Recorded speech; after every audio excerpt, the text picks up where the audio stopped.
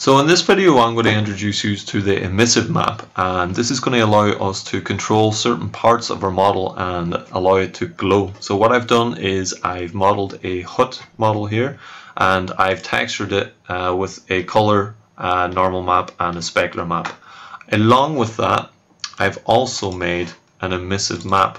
So this emissive map, basically I've taken it into Photoshop and I've left my windows with their color information, but everything else I've darkened out and made black. So these are the sections of my model which are going to glow.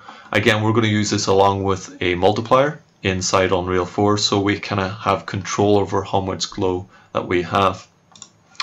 So again, all you have to do is, once you've done that, is export out selection and make sure that you choose FBX along with smoothing groups, reference assets content, and make sure you also have triangulated selected. I've already done that, so in Unreal I'm just going to click on import and I'm going to grab my hut mesh.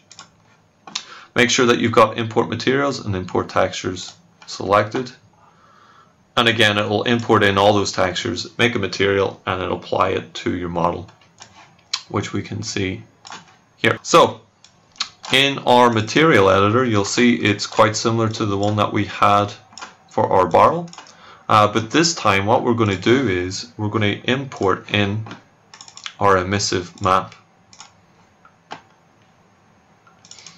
I'm just going to drag over the material editor to the side here, and I'm just going to click and drag my emissive map and drop it into that viewport.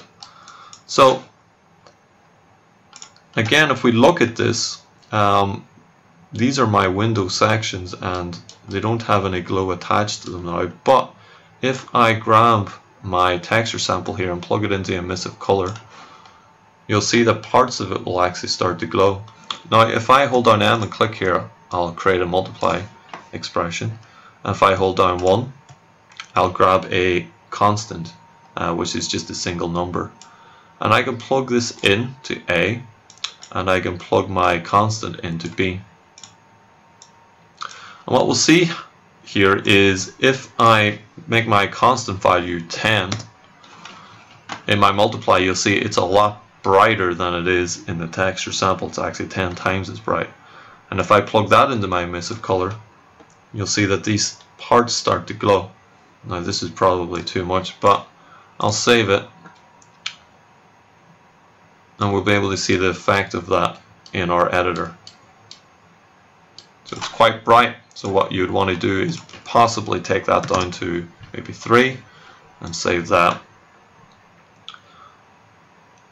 and you'll see it update there. Another thing that you can do is, instead of using a single constant, is if I hold down 3, I could drag that into the B value and I can basically change the color of the glow. So if I wanted it really red, I would type in 3 here and maybe 0.5 in green and 0.5 in blue. So you can see that I've kind of got this red glow. I might even put that up to 5 and I'll save that. So now you can see it's glowing red out the windows, and then I can change that to green or blue if I wanted to.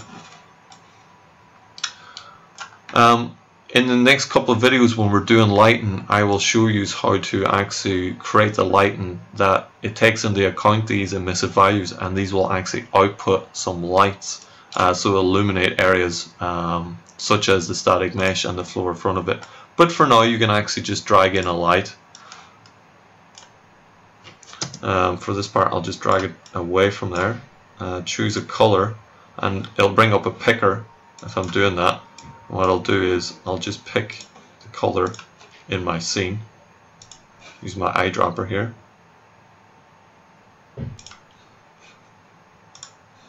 maybe make that a bit red, and then move that towards my static mesh so it looks like that light is actually emitting and illuminating other areas.